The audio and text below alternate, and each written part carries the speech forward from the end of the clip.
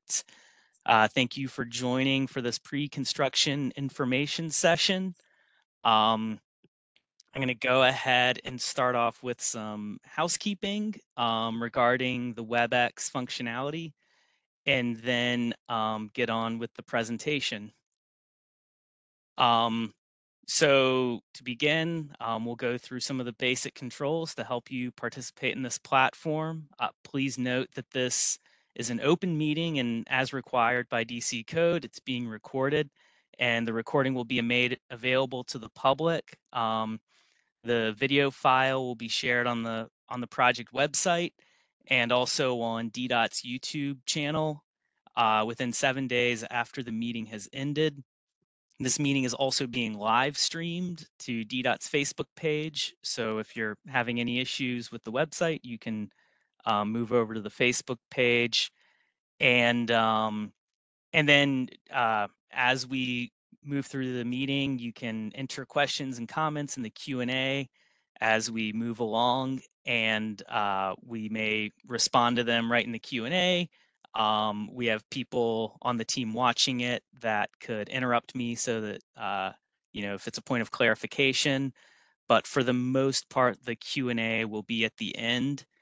If you're having any difficulty with the WebEx and you need technical support during this meeting, you can call 202-997-8354, and we have a lovely staff member that can help you fix any issues you might be having.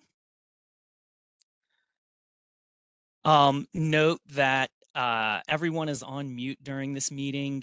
You cannot unmute yourself, just to help the meeting run smoothly and make sure there's no auditory disruptions during the presentation.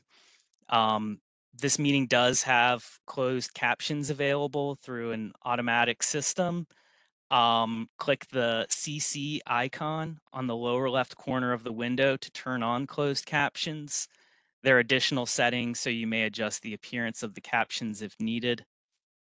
If you're using the WebEx mobile application, click on the 3 dots, scroll down, and select the closed captions option, and make sure the toggle switch is blue.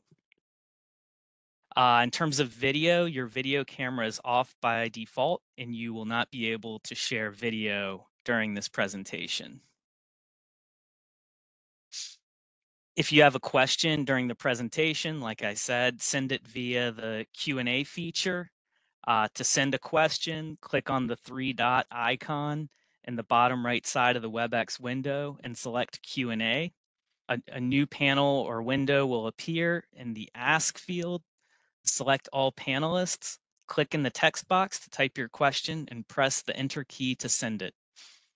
If you joined via browser or mobile app, click Q&A or question mark icon to access the Q&A to ask a question.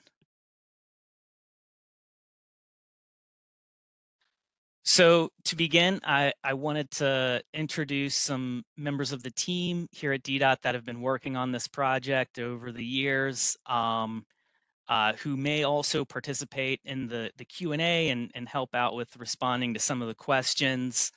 Laura Medina is the transportation engineer who's leading the design on the project. Brittany Adams is the engineering construction manager, who will be managing the construction once we get started in July. Mike Goodnow is a transportation planner on our active transportation team, who's a bicycle program specialist. And Jamie Carrington is my manager on the bus priority team. And Mignon Bowie is the community engagement specialist for Ward 1, is also on the line and may assist with responding to some of these things that go into the Q&A. So the agenda for this evening is we'll go through the project background, talk about how we got here, why we're doing this. We also will provide a summary of what we've heard from the community on this project, and we'll talk about how we've been responsive to some of that community feedback through design refinements. Then we will go through the construction schedule, and then talk about what comes after the construction with the project evaluation, and how we'll look at whether this has been a successful project and how we can make it better. So we'll start with the project background. And so I want to take a little bit of time to go through some of the different activities that we did in support of each phase of the project. We start all of our projects with a needs assessment, which is where we go out with a blank slate and just want to ask people, what are your problems? What are your issues? Identifying in more detail what it is that we're trying to solve for with this project. And to do this, we attended monthly meetings of ANC 1C at the Planning, Zoning, and Transportation Committee. We spoke to the Adams Morgan Partnership Business Improvement District Board of Directors, hung posters at bus stops, handed out flyers to bus riders, had the opportunity to table at the Adams Morgan Farmers Market and speak to some residents. We also handed out flyers to all the businesses on the corridor to see what we could learn about their loading needs and other operational factors. Here pictured on the right is a flyer that we were using just to kind of solicit open-ended feedback. What are your problems? Um, and then the next stage of all of our projects is the concept development, where we look at the problems that were identified during the needs assessment and start thinking about how we can solve them. Um, and so during this period, we again attended the monthly meetings of the ANC, the Adams Morgan Bid Board of Directors. Once again, visited the Adams Morgan Farmers Market, um, attended the Adams Morgan Vibe concert in Kalorama Park, distributed flyers to all the residences, all the businesses along the corridor, and described what is it that we're proposing for this corridor to address the issues that we've heard. Um, we got a great response. We put a presentation of the different concepts we looked at up on the website on YouTube. We got over 1,000 views and received a lot of feedback through that phase. And then the next phase of the project is where we work on trying to refine the design. So we select a concept, we send a letter saying what it is that we're proposing to do. We did that in May 2023. And at that point, we start design and we start working with the community to see how we can make the concept better and see what refinements we can do. We had a workshop with representatives from the business community and from residents, going through every block and talking about what would be an appropriate curbside regulation, every block within about 250 feet of Columbia Road. And once again, presented to the ANCs, ANC 1C and 1A, neighboring ANC, and sought feedback on how we could improve the concept. And at that point, through the work that we had done over the prior years, we also had a good list of email addresses to be able to reach out to everybody who'd been engaged in the project throughout the whole process. Then in February 2024, we took the final step of public feedback before construction and issued the notice of intent. Ended up extending the comment period, got a lot of great feedback. About 200 comments were submitted. And we've been able to respond to many of those. And during the same period, well, over about the past year, we've had 12,000 views on our website. And so I think that we've been successful in communicating about this project to a lot of people. And so I think one of the key questions about this project is, why is DDOT doing this project? And I just want to reiterate what we learned during the needs assessment and what were kind of the key findings. And one of the most frequent complaints was that the corridor is unsafe for walking or biking. And so a finding is that there are unsafe conditions for vulnerable roadway users. And when I say vulnerable roadway users, I'm primarily referring to people biking, walking, or and the reason they're called vulnerable is because they don't necessarily represent the majority of people in crashes, but they do represent the majority of the injuries that happen. So almost every time there's a police report of a person walking or biking that's in a crash, there is an injury. Um, and so Columbia Road is in our long-range transportation plan as a priority for bikes and also buses.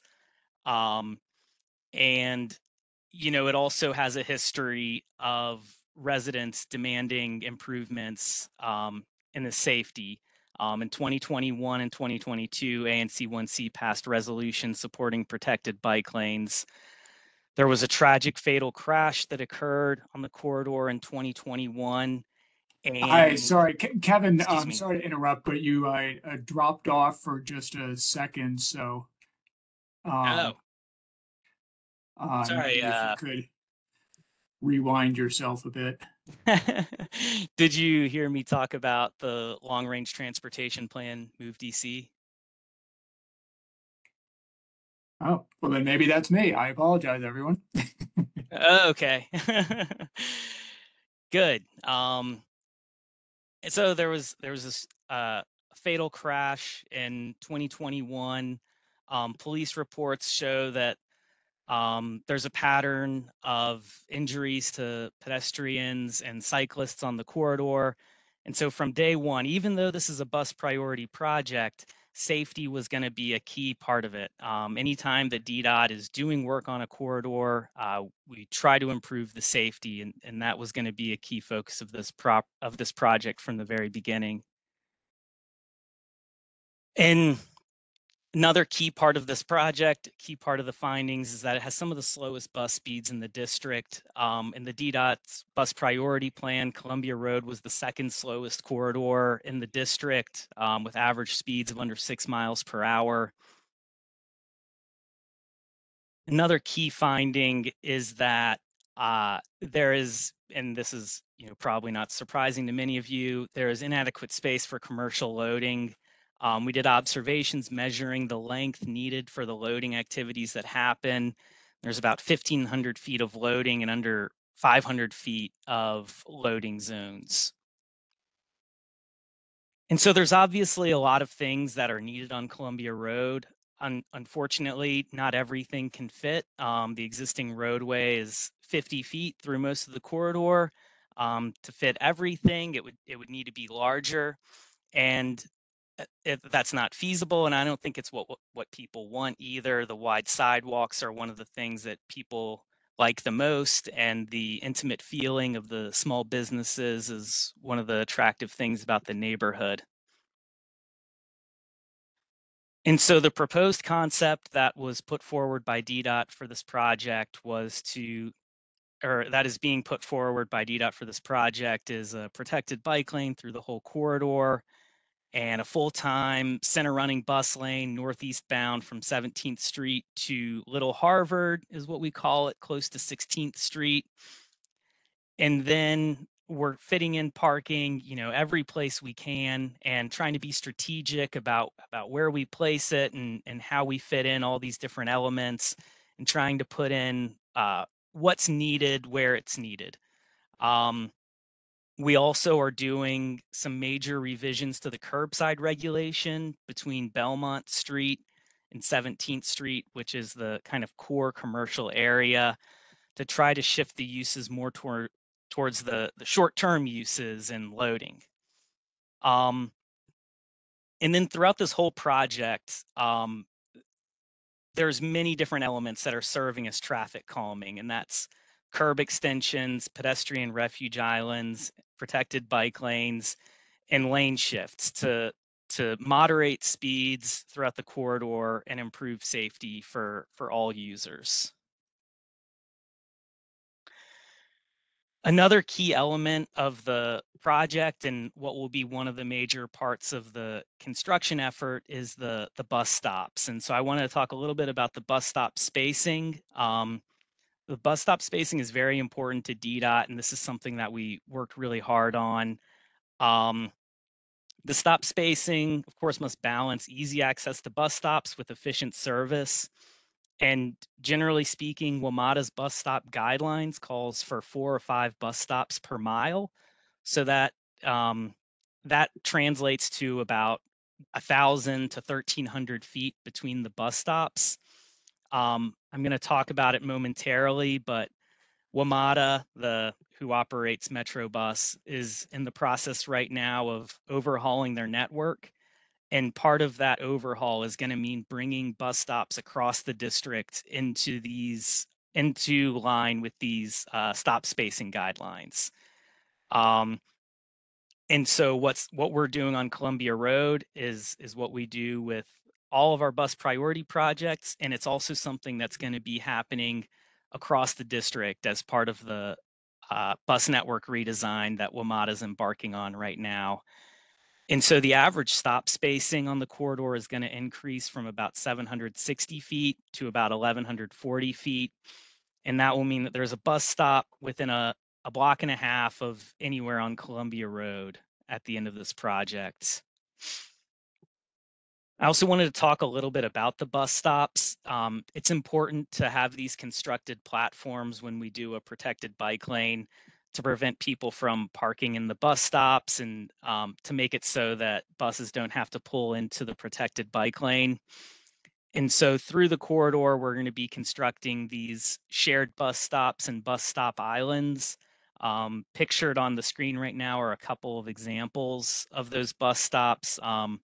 On the right are shared bus stops on 11th Street, and on the left is a bus stop island on Minnesota Avenue Southeast.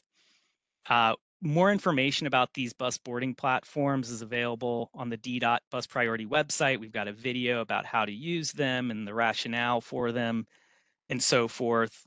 I also wanted to note that after the main construction happens on the corridor, DDOT will be following up to do the bus shelter relocations, benches, and installing real-time bus information hardware. After the construction happens, it's done with a separate contract and it's coordinated with WMATA, so it just makes sense to do those two things separately. There will be a lag, but we are working on trying to move those amenities to the new stop locations as quickly as possible. And I wanted to go through some of the public feedback, some of what we've heard about this concept.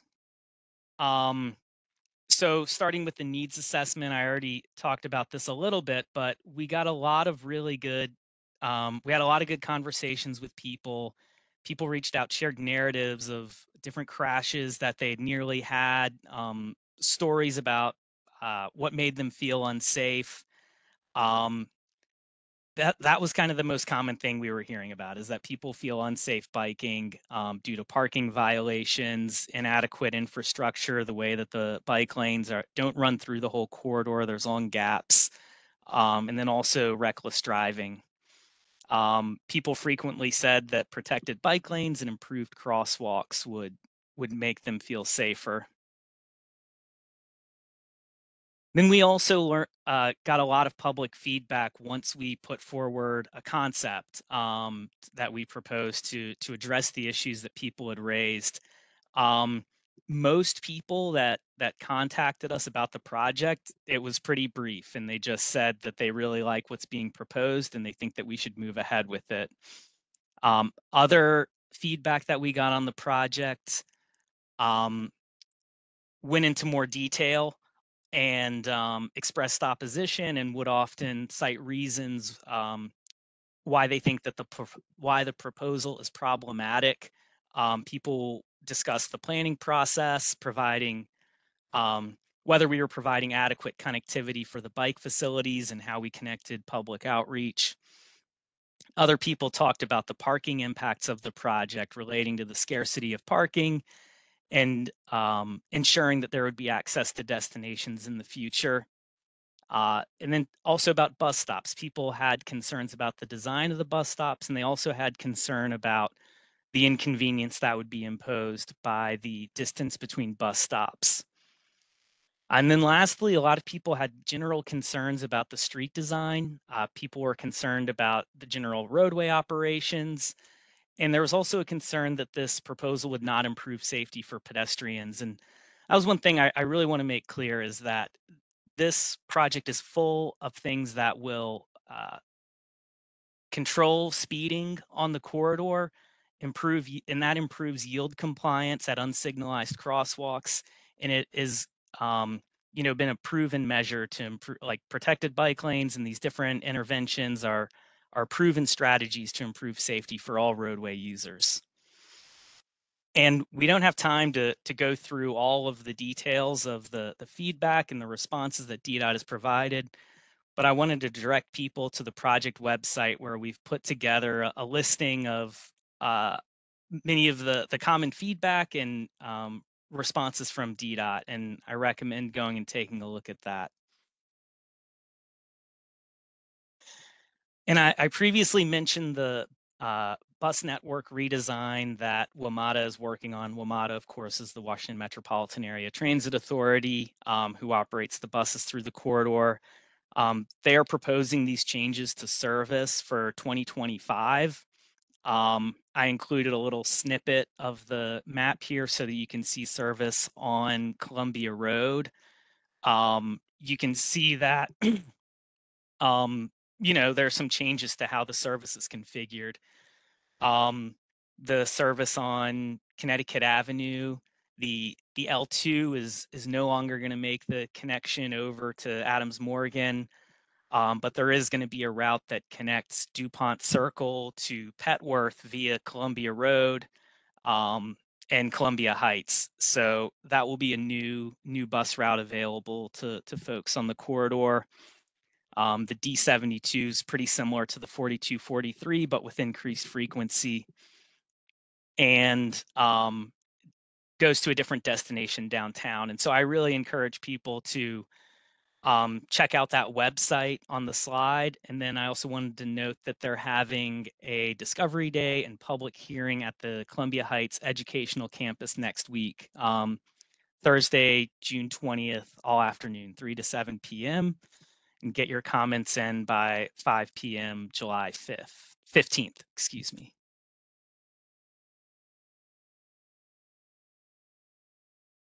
So next, I wanted to talk about some of the refinements to the design that we've made over the years in response to public feedback that we've received. Um, Public feedback has led to a lot of changes in how we're going about this project. One of the major things that we heard from the business community is that we were proposing too many loading zones. And I'll show this on a map momentarily, but we've converted a lot of those to metered parking zones. They also encouraged us to look at some of the side streets that have commercial properties on them and consider making those into metered parking to serve their customers. One of the comments that we heard was that the traffic signal at 16th Street is particularly problematic, and that was consistent with our observations. And that's one of the major changes with this project is to make a permissive left turn phase. So right now, when 16th Street is running, you can't make that left on the Little Harvard. But after this project, we're going to make some changes to the signal to make it possible to make that left before you get to 16th Street. We're introducing some protected intersection elements at 18th and Columbia. That might be something that only makes sense to the person who submitted the comment, but it was good feedback, and it's something that we're incorporating. Some of the feedback that we heard from the business community was to look at closing Champlain Street for that short block about 100 feet long between Euclid and Columbia. And this is a great opportunity to activate it to connect with Unity Park. And that was something that we looked at, and there's also good safety benefits, and so that aspect of the project is moving forward. On the right, you can see an example of a comparable road closure at 20th Street Northwest in DuPont Circle.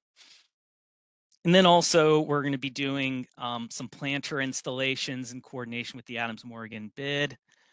Um, and one of the big changes that we did with the project, it was a lot of people said when they so we had originally proposed the southwestbound bus lane to Connecticut Avenue as part of this project. I'll actually go ahead to the next slide. Um, and so you can see that in this center photo. We'd initially proposed this bus lane on the approach because there had historically been congestion in that southwestbound direction. Um, we received a lot of feedback that, we haven't seen that congestion here, and there's really um, this will impose a lot of difficulties because there's no alley access and on that side of Columbia Road. And so it led us to review all of our traffic analysis, to go out and update our counts, take lots of video, update our bus data from WMATA, and then also kind of drill down a little bit deeper, do the survey, and see how well the bus lane would actually fit there. And it was clear there were a lot of challenges, and the benefits were not as great as we had estimated based on pre-pandemic planning. And so we made that update to the project, and are able to squeeze in some more parking to mitigate those challenges. And so you see the kind of evolution of the alternatives, the locations of some of the parking changed, the elimination of that southwest-bound bus lane, but generally it's remained the same. Um, and now we are also able to make the protected bike lane go the full length of the corridor. So there have been a lot of good improvements to the project based on community feedback we've gotten. I also wanted to show a little bit of an evolution in how the parking regulations propose to change. So this orange color, this is in the center is the initial proposal for parking regulations. And initially we proposed that all through the commercial area between Belmont Street and 17th Street, we initially proposed all loading zones to ensure that there was good access for trucks, and other loading demands in the corridor, contractors, and so forth. And through our engagement with the business community, we got a lot of feedback that we need to have some curbside area for customers and for people that want to make quick visits to our store. And so you can kind of see that what used to be all orange, sort of through the core commercial area, added a lot more of this blue, and that represents metered parking. We also were able to add a handful of zones on the side streets that are circled in blue for metered parking, and then those that are circled in green is where we were able to add residential permit parking zones. And so with that, I want to get into the construction schedule. We're very excited. I think that when we initially went out back in early 2022, we said that we were targeting spring or summer of 2024 for construction, and I think that we're on course to hit that goal, or maybe a couple months late. And so and it At the time, people were asking, "Can you do it sooner?" And I think that would have been a real challenge, but I'm excited that we're doing it on time, and we're about to get underway. Um, One of the real challenges with this project that I want to lead with is there are these streetcar tracks embedded in the asphalt on Columbia Road. You can see an example here in the photo of a short segment of streetcar track that we extracted from another street. Um, and then you can see this photo of Columbia Road when it was being milled to get resurfaced, and you can kind of see that remnant of a streetcar track that was never extracted from the days when they had the streetcar. And so that can really dramatically impact the duration of construction. A platform that would normally take about 4 days could take 8 or 10 days as a result of needing to pull out these streetcar tracks. It's very labor intensive. The good news, though, is that Columbia, these have been a problem for Columbia Road. They lead to accelerated degradation of the pavement quality. Um, and so Columbia Road, as a result, needs to be resurfaced more often than other roads. And so getting more of these streetcar tracks out of the roadway bed will lead to better pavement condition in the long term. So this is good long-term maintenance, long-term improvements that need to be made anyway. Um, and so we're targeting to start construction in July. It should be about the second week of July after the 4th of July holiday week. The first step in construction is going to be um, constructing the platforms. Oh, and actually, one more thing on the streetcar tracks is that part of the result of that is we're having to split the construction into two phases to account for the variability in construction timeline. And we want to make sure that we're able to complete one phase before the winter gets here, and then be able to have that completely buttoned up and complete before cold weather sets in. So phase one is going to be from California Street to 18th Street. There are 6 boarding platforms on that stretch and 2 pedestrian refuges, and each one of those is a minimum of 4 work days. They would normally be about 3 or 4 work days each. But depending on how many streetcar tracks we encounter, it could double or triple that duration. And so in kind of a worst case scenario, construction might go on until November, bearing in mind that we'll be working on one platform at a time. So it's not going to be like the whole street is under construction for months. It'll be a couple weeks at a time in each location. So nobody's going to have construction right in front of them for this whole duration. It should be for a relatively short period. And so the first thing is we start with the civil construction, those platforms. And then at the same time, we're also going to go ahead and implement the curbside changes on those side streets. So those areas where metered parking or RPP parking is being added on the side streets, we're going to go ahead and do that before construction begins.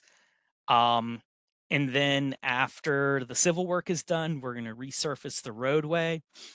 And then once that's done, and based on this conservative timeline of delays resulting from the streetcar tracks, that should be done in August or September.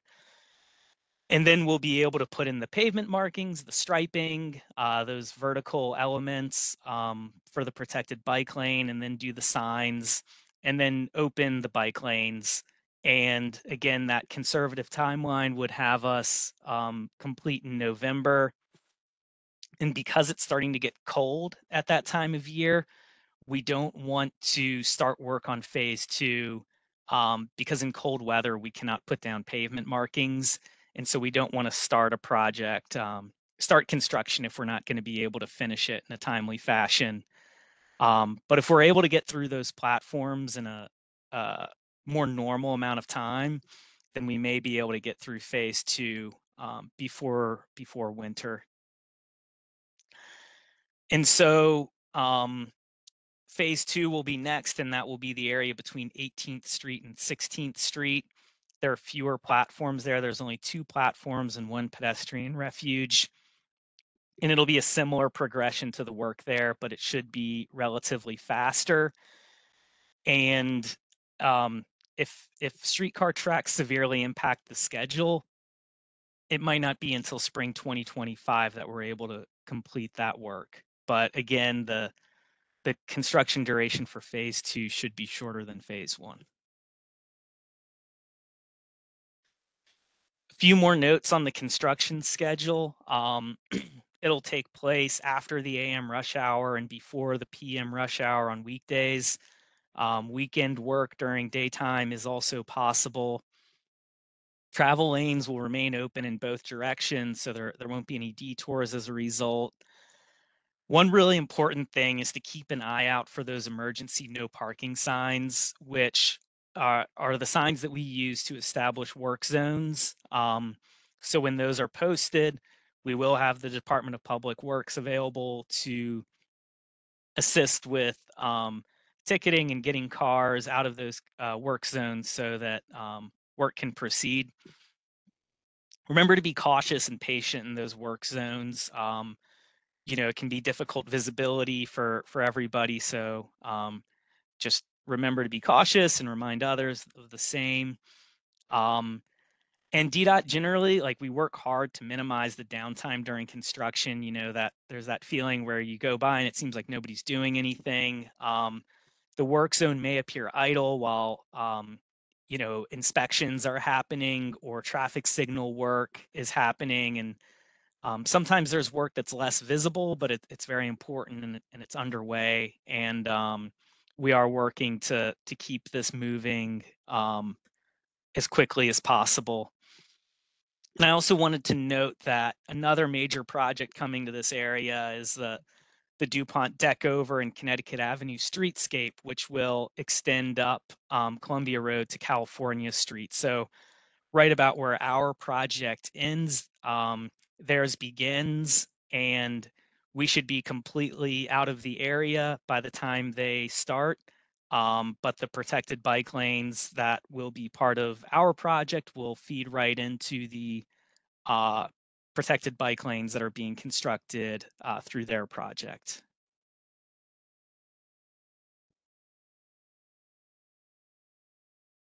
And so, one final thing I wanted to note is that one of the things that people asked about is what is success for this project? How will you know if it's working?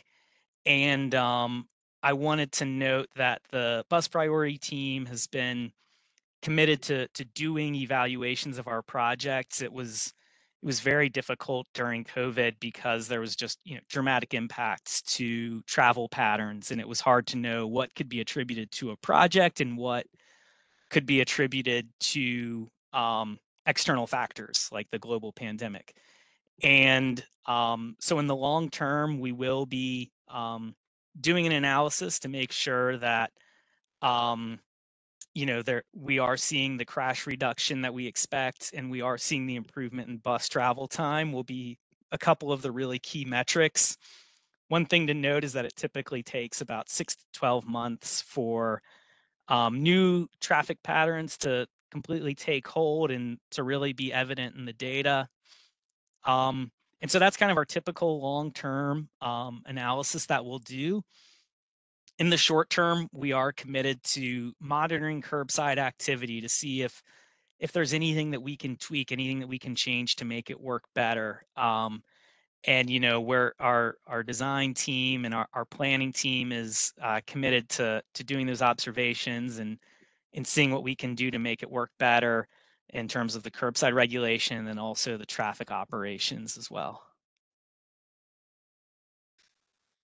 And that's it for me on the presentation. We do have a Title VI survey that is optional for meeting participants to fill out. Um, and then I also wanted to share, and I'll switch back to the slide in a moment so that folks can scan the QR code. Um, in this presentation also will be online, but wanted to take a moment to share my contact information. I'm sure there's been some activity in the chat. We should have time for some question and answer. We probably won't be able to get to every question this evening, but this is my cell phone number, my email address, and I encourage people to reach out with any questions you might have. I will be on vacation next week, so it might take a little bit of time to respond, but there is other project staff available to respond to any needs. I also wanted to share the contact information for Brittany Adams. She's going to be the construction project manager for this project, and she's going to be on site much more often than I am and have direct lines of communication with all the contractors. And so if there is a construction related issue, I recommend you reach out to her. So maybe Jamie, can I ask you, uh, if I haven't been able to monitor the chat, is there any questions or anything that we should address at this point?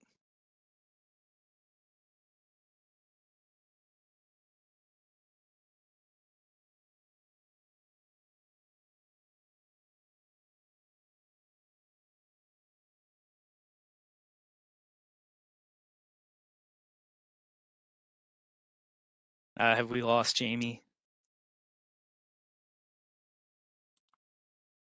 Hi, can you hear me now? Yes. Okay, Yeah, apologies. I'm not sure if you heard me ask if there are any questions that I'm not. I haven't been able to monitor the chat, so if Yeah, I just there's. want yeah, I'm doing my best to keep up with these. I think we a lot of the questions I think are more people's expressing their opinions and uh there are a few um uh see um, some concerns about not seeing the flyers at bus stops, and this is unfortunately something that is always a challenge. We do our best to try to reach as many people as possible, and um, I think that through all of the different venues that Kevin mentioned, we really tried to cover as many as possible, but we can certainly we can always do better, and I know that we're looking for ways to start doing more potential mailings, even though that is a pretty uh, costly investment that we can't really get for everything. Um, and as far as kind of general concerns about the traffic and parking. And I think all of those details are pretty well covered on the materials that we have on the website. Um, let's see. Um,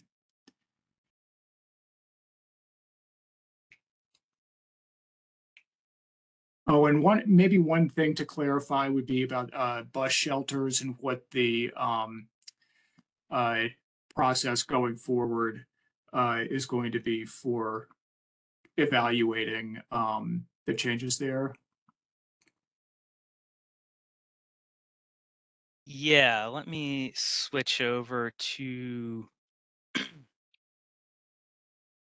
my map of bus stop locations. So, um, here are mapped out the existing locations of bus shelters, where there's a digital display shelter, which refers to a bus shelter with next bus arrival information at it. So those are the green dots, and then the blue dots are where there's a regular shelter. And so we are going to look to get shelters at as many bus stops as possible, including bus stops that historically have not had bus shelters. Um, and I'm aware that the bus stops at 19th Street currently have benches. And so we are going to try to fit benches and or shelters at those stops in the future. Um, so yeah, it's not noted here that these stops have benches, but we know that they do, and we want to uh, make these bus stops as comfortable for people as possible. Um, I think part of that is going to be seeing how much natural shade is present, to what extent the shelter is going to obstruct the sidewalk, and then also some of the kind of complex interactions of having a bike lane, um, or having the bus shelter potentially located between the bike lane and traffic, to make sure that there's good visibility and that there's not any sort of challenges being introduced on the corridor through that.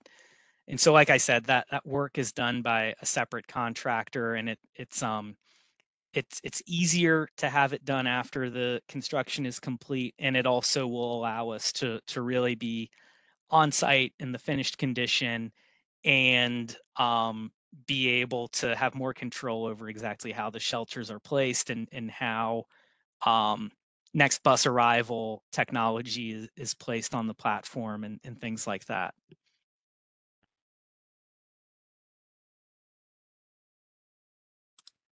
Thanks, Kevin. I guess see another question I see here is from Eileen McCarthy. When you create that permissive left turn phase at 16th, will pedestrians get a walk signal before or after drivers get to turn left? If after, how will you ensure that drivers stop turning? So the duration of the uh, pedestrian walk phase won't change as a result of this, and it will um, improve safety for pedestrians because right now left turning vehicles have a short window to make that left turn, and it is always in conflict with oncoming traffic from Ontario Road. And providing a larger window in which they can make the left when there's fewer conflicts improves their ability to see pedestrians. Right now, there's just too many things that they're having to watch, and this will really simplify that. Um, and Jamie, I'm not sure if I completely followed. There was sort of a detail of the phasing question that I'm not sure I followed. The way I'm reading it is that is it going to be a like with the turning traffic, like would it be a protected permissive signal where you might have uh, cars turning across the pedestrian path, kind of with thinking they still have a protected phase, but pedestrians may have started to cross. Forgive me if I'm misinterpreting that, but Ye- I guess to yeah. So the permissive phase will be a flashing yellow arrow, flashing left yellow arrow for cars. And it will be concurrent with the pedestrian walk phase. So they will, same as today, they will have to yield to pedestrians. And yeah, it will not be a protected phase. A protected phase for left turning vehicles would take away time from pedestrians to make that crossing and in way for pedestrians. And Laura, if you have any, she's the engineer who's worked on this design. If you happen to know, or if you can correct me on any of that or provide any clarification, let me know. Yeah, hi. Yeah, I was reading through. Sorry, we cannot answer all the questions like immediately as they type. 6 questions. I was reading through some of them, and they're asking about the bike lanes. Trying to answer, there was a couple people that were asking. They are 5 feet to 6 feet wide. They are on the southbound and northbound throughout the corridor. Like Kevin was saying, we also have a 3 feet buffer, and we're protecting them by flex posts and um, by like a cycle track. We also have wool stops. There are diverse ways to protect them. Somebody was asking about like um, if they will be protecting for cars or like people opening the doors and stuff like that. So I think I was answering that. There was another question of the bus platforms, how the bikers are gonna, let's see if I can find a question by like how we prevent the bikers um, to we prevent the bikers to we have striping and signs for them to stop for pedestrians on the bus platforms. So people in wheelchair have access to them. Yeah, Kevin showed a picture before. So yeah, they can stop if the bus stop is there and the riders need to access the bus. There's like bikers need to stop for pedestrians. And so yeah, I think there was like questions about the bus platforms and the bike lanes. Yeah, thanks. Thanks, Laura. Yeah, we take a number of steps to ensure that there's good yield compliance for people on bikes at pedestrian crosswalks on these facilities. There will be pavement marking saying stop for pedestrians, signage saying stop for pedestrians. The bike lane will also narrow in some cases at these sorts of intersections, making it clear that there's a need to slow down and be careful. So yeah, a lot of design work has gone into these, and we've seen really good success with them around the district.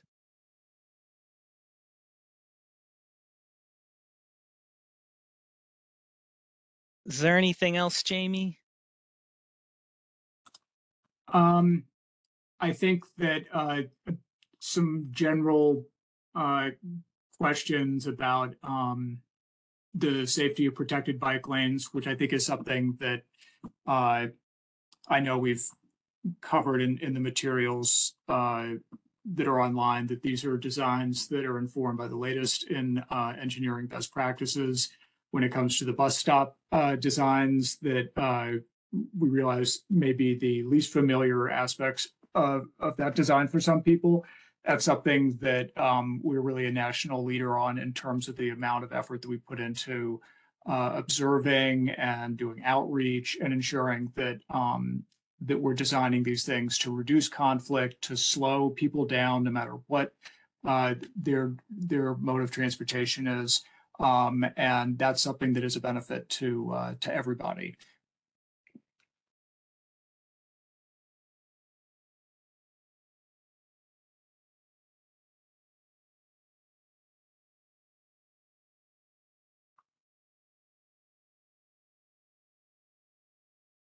Let's see, maybe some questions about loading zones in the 1900 and 2000 block of Columbia.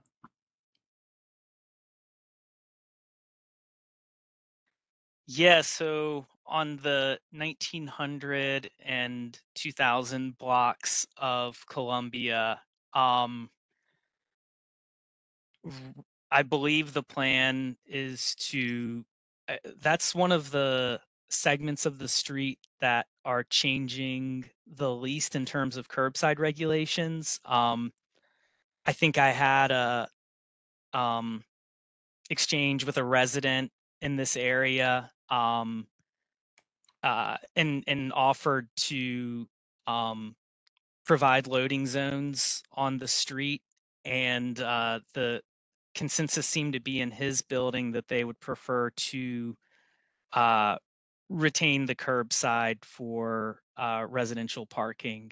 Um, However, if there is a desire for commercial loading zone in any location in the future, certainly reach out. And commercial loading zones, it sounds like it's something that's only for big trucks, but there's actually a lot of flexibility in how those are used. Commercial vehicles would include contractors. So if there's, repairman, they're able to use that commercial loading zone. And it's also, you can do pickup and drop off activity. So kind of like Uber and Lyft. They can use it as long as they don't block a commercial vehicle from using it. So it's more than just big trucks and things that can use commercial loading zones.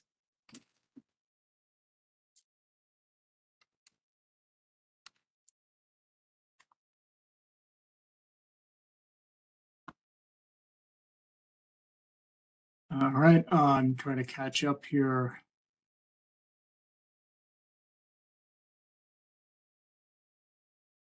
Um,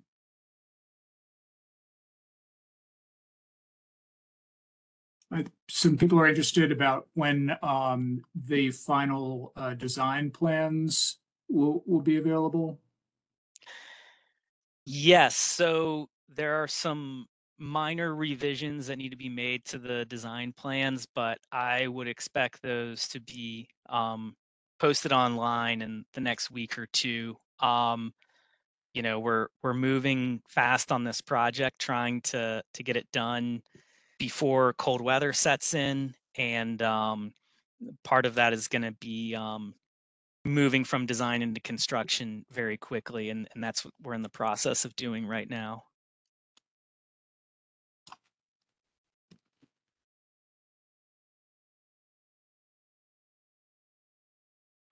Someone asking, could you explain the traffic control changes at 18th?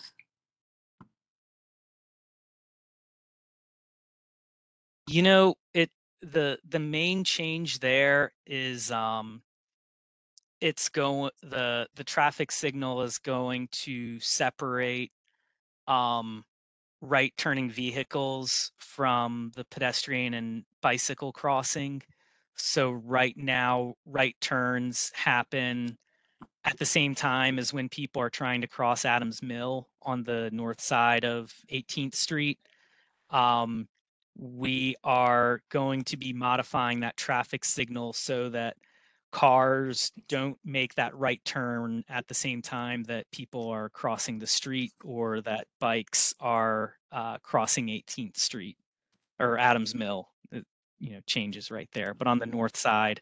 And so that's for southwest bound bicycles.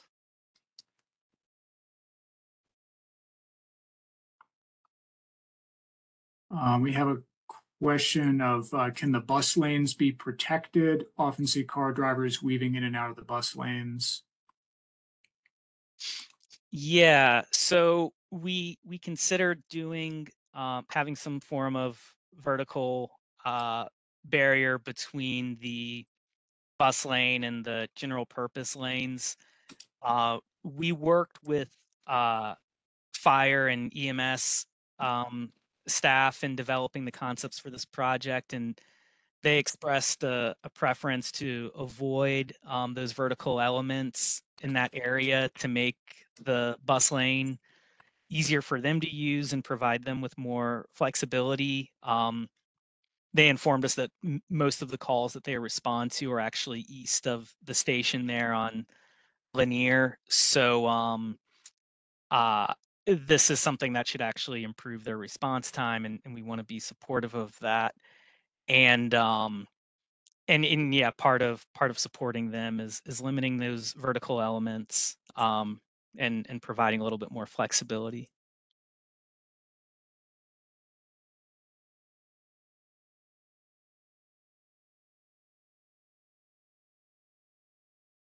And I think some people are asking to explain the design on blocks where there is street parking. And I think you basically covered this, but if you mind covering that again. So the design on streets where there's on-street parking, I guess I'm kind of the general widths of the lanes and things like that.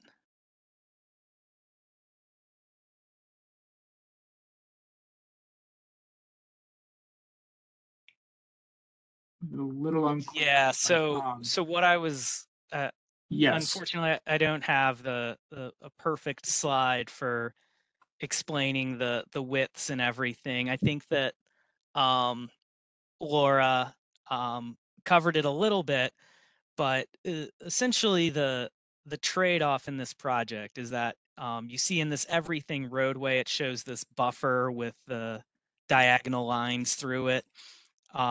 In order for us to fit that into the roadway and to be able to separate bikes from the doors of parked cars and moving traffic, we can only have parking on one side of the street. So, this all adds up to 50, and I hope that my math is right when I go through all the numbers for this, but it's an approximately 5 or 6 foot bike lane, then an approximately 3-foot buffer.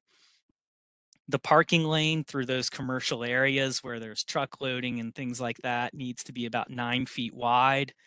And then the travel lanes are generally 11 feet wide, which is the appropriate width for a travel lane with buses driving through it. And then so on one side of the street, we can fit that parking, and on one side, we cannot through most of the corridor. Um, and that's kind of the typical cross section, and we've tried to put the parking on the side of the street where there's more clear demand for parking and loading, and also trying to make the lane shifts and things through the corridor be appropriate um, to moderate travel speed, and also to make the road easily navigated for drivers.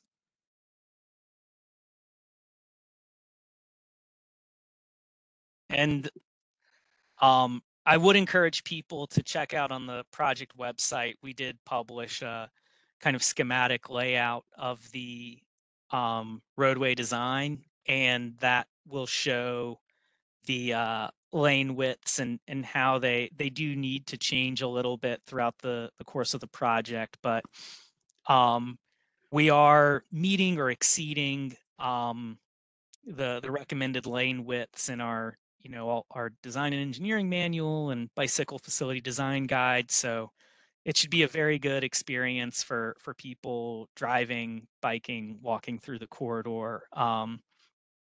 We're not trying to cram too much in. Everything is at a preferred width.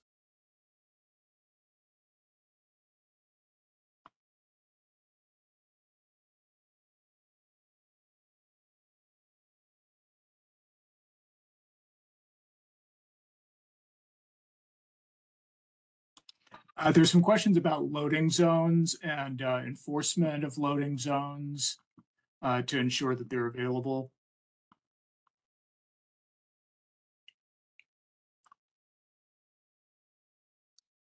Yeah, so we're working closely with the Department of Public Works to make sure that they have good information on exactly what the zones are going to be when they're in effect. And I've actually reviewed this data on loading zone enforcement, and they are actively enforcing those loading zones almost every day of the month. You can get on opendata.dc.gov and see when they're present, and or when a citation has been issued, and they've got pretty good coverage. And we have monthly calls with them talking about areas where we can improve, and in making the signage more clear and making sure that everything is enforceable.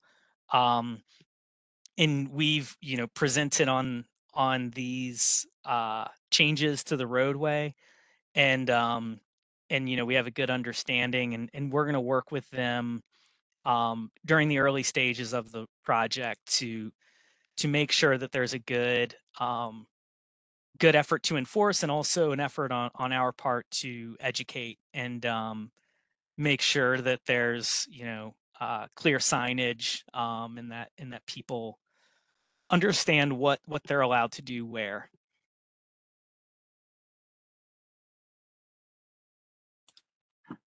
Great, thank you. And one thing that I think we should be touching on is just to confirm that yes, all the ADA requirements and guidelines and in the public right of way accessibility guidelines that informs all of our designs.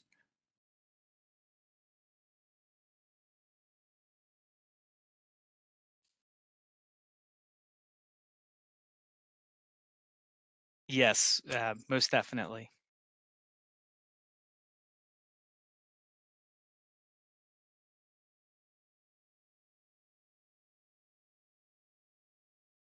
See, yes, to elaborate on that, well, basically the requirements for a 5x8 landing platform, that because that's incorporated into the platform that is extending out, that's something that is going to, it means that then when the bus stops, that required landing space will be there. And that's something that actually is a lot more reliable with the bus stop platforms than it is right now, where even though that ADA landing space is there on the sidewalk, anytime a car is illegally parked there, the bus can't actually pull over. So that ADA space is not reliably available to people who need it getting on and off the bus. And so by having the platform there, that incorporates the landing.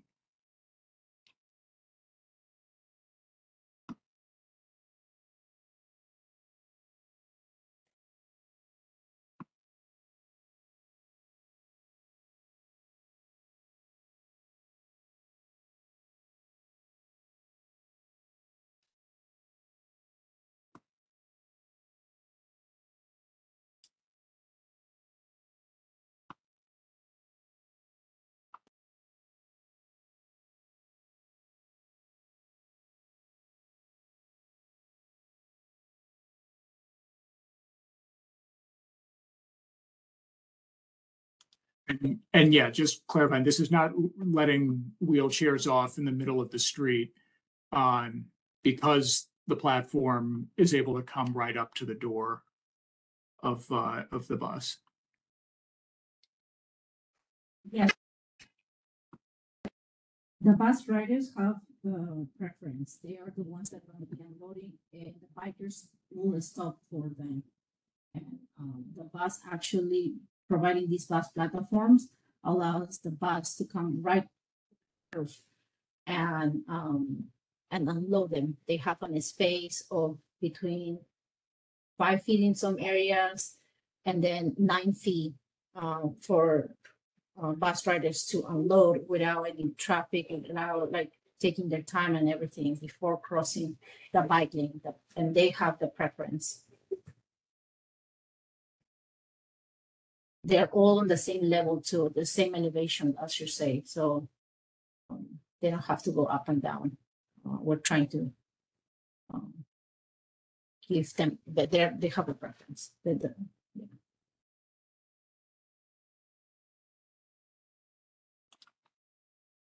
There was a couple of questions on the closure of the block of Champlain.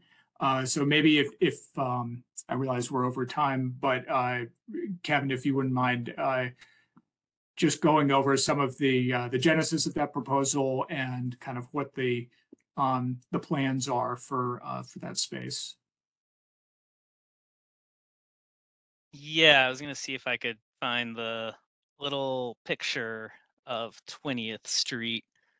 Um, yeah.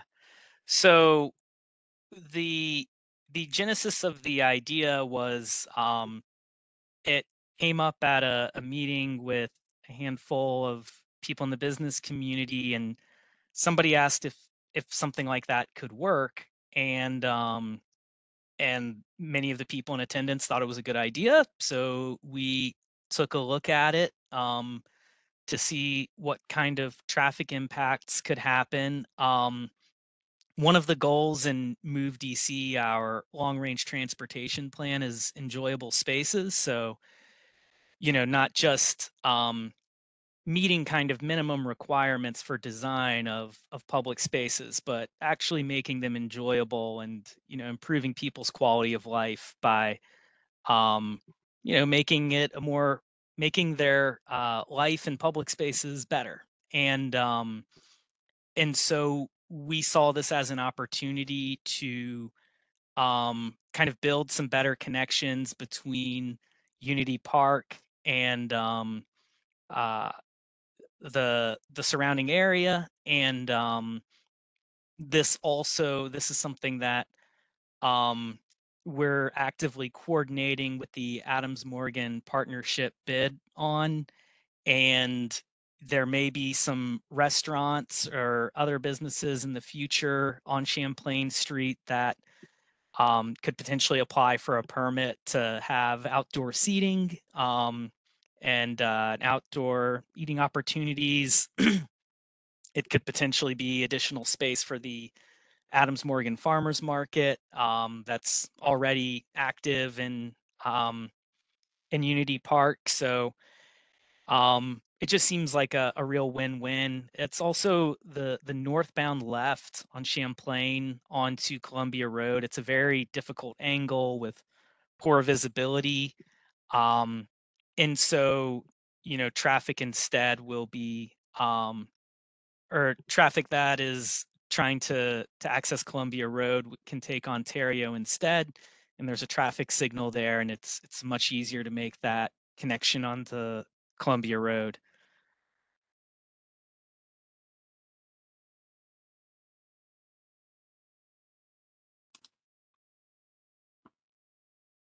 Okay, I just wanted to say that I'm going to just start putting into, I'm adding a video from our website. I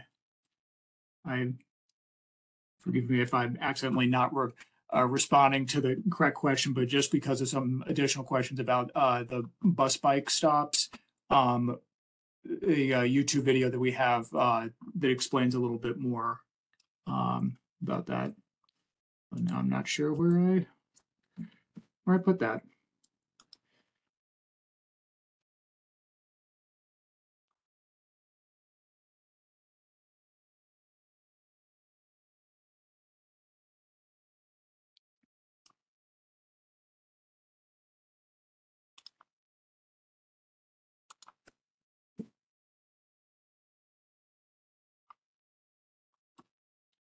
Some questions about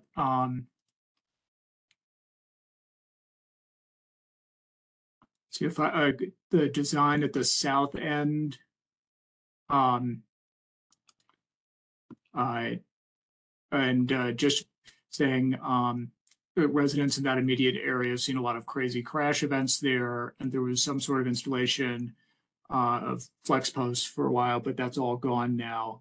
It's the basic idea that by constricting the lanes to only 2 lanes, that will slow the speeding drivers.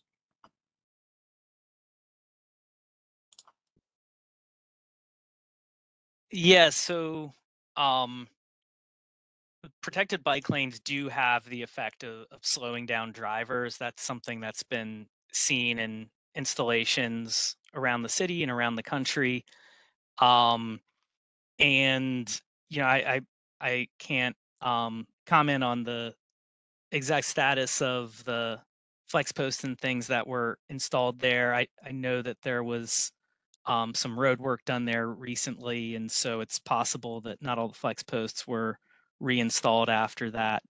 Um, but I mean, yes, the idea is that this will moderate travel speeds for people driving down the corridor and reduce speeding and make for a safer street. When people drive slower, they're more likely to yield to pedestrians at crosswalks, and in the event that somebody is hit by a slower moving car, it is becomes dramatically safer at lower speeds, or dramatically less likely to result in a fatality.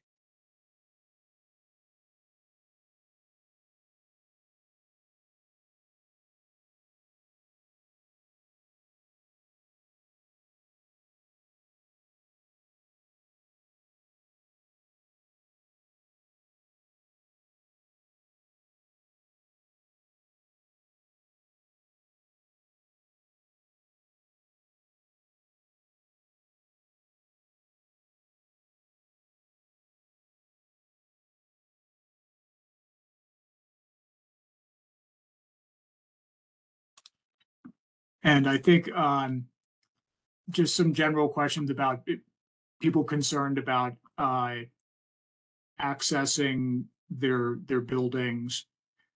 from the street.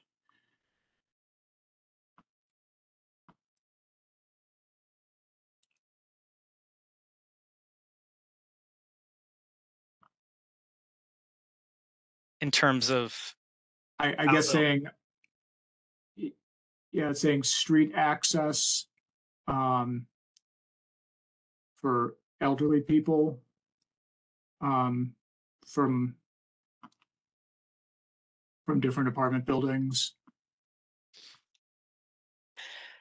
yeah, so I think that there are existing challenges for people that are trying to parallel park on Columbia Road right now. Parking spaces are not always available at your destination. And in the future, it'll be similar today where you need to find the nearest space to access the curb and uh, navigate to your destination on the sidewalk from there.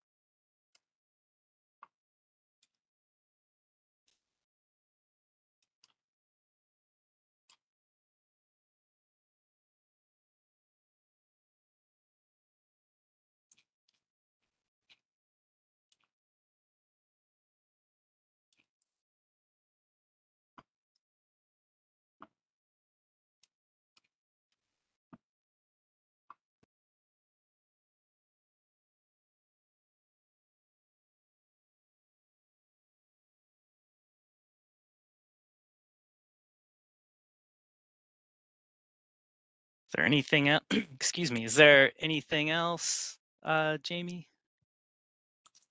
Well, I know, and I apologize to folks that we weren't able to respond to directly, but we do invite everyone as far as questions to clarify the design. We do have all these details on our website. And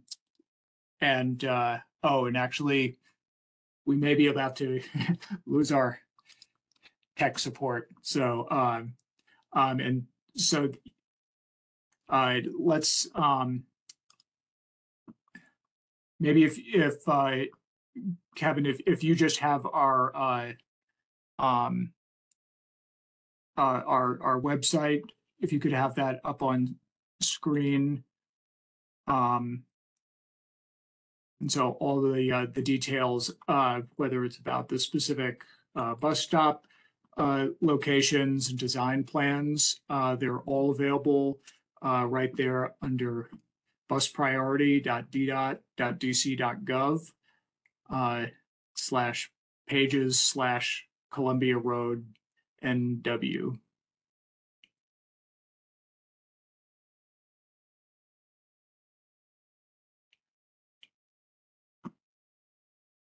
All right. Well, yeah, and thanks, Jamie, for going through all the comments. I'm sorry I haven't been able to keep up with everything that's going on in the chat. It looks like our tech support for this meeting is going to be wrapping up shortly. We are past time. I hope that this has been informative for everybody. It's been a long time coming. We're all very excited about this project. And again, Jamie shared the project website. I'm sure at this point, many of you have my contact information.